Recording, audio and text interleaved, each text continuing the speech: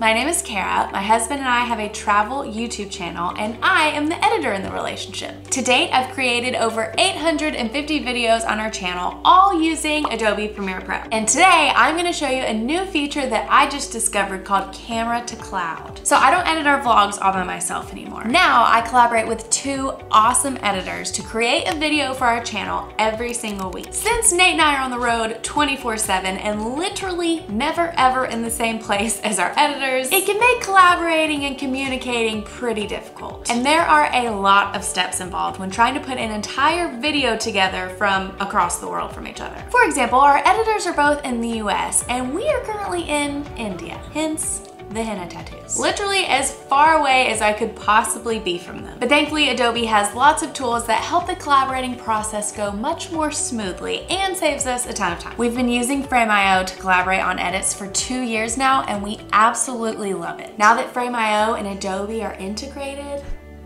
great things are happening. In case you don't know the way Frame.io works, as soon as our editors are done with version 1 of our video, they can upload directly to Frame from Premiere, and Nate and I can go in and leave all of our comments and feedback throughout the whole thing directly on the timeline. It's the best. I honestly don't know how anybody else does it without Frame.io. And now it's even better. Now I can even send footage over to our editors directly from our phone to Frame.io through the FilMic Pro app. So Nate and I film majority of our footage on our DSLR camera, but it never fails. Every single video that we're making, at some point I film with my phone. And that can be for a few reasons. It seems like every time we don't have our camera with us and we're not planning on filming, something spontaneous happens and we have to shoot it. So I'll use my phone in that scenario. Or there are some situations where a giant camera with the big microphone on it just draws a lot of attention. So if we're around a lot of people or somewhere we're not supposed to be filming, we'll use our phone to be a little more low key. So even though I film with my phone all the time, for some reason, I always forget to include the phone clips with the rest of the footage when I send it over to our editors. Like pretty much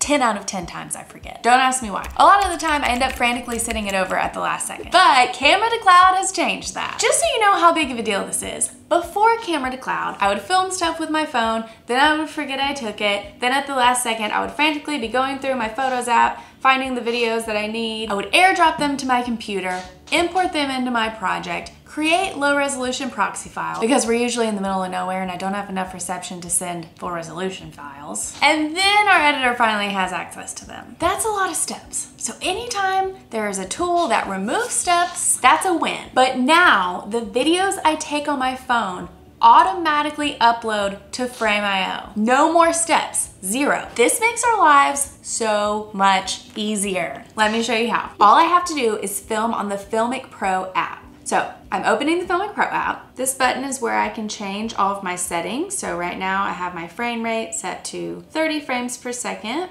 Press the screen to go back. My resolution is in 1080p. I've also connected my app to my Frame.io account. It actually says Nate's account, but it's really mine. And the exact folder that I want the clips to be uploading to. Instead of 1080 under proxy quality, I've chosen 720 because I want as low res as possible so I can just get them to my editor as quickly as possible. And for upload method, I have prompt, which I will show you soon. There are all kinds of other settings in here, but for now, I'm just going to put it on wide angle, press record.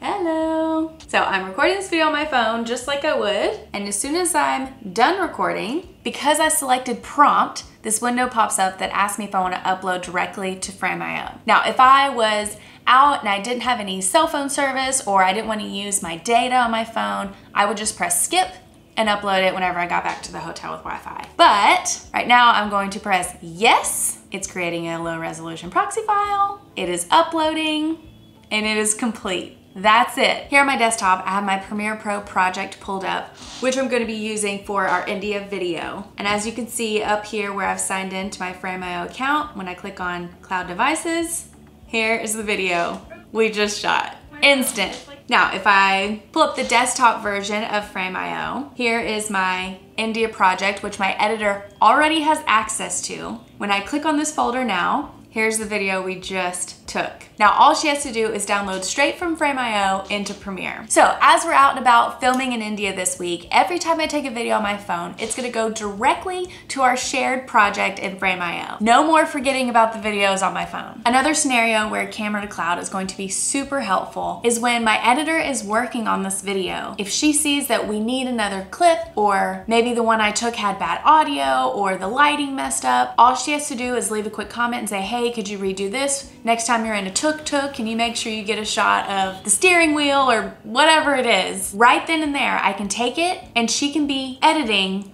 as we're filming. We are living in the future. As you can see, Camera to Cloud is going to save us so much time and effort, and I hope you're as excited as I am about this. Especially if you film primarily on your phone, it's a no-brainer. I hope you enjoyed this video. Definitely leave comments in the description below if you have any questions, and thank you so much for watching. Happy editing.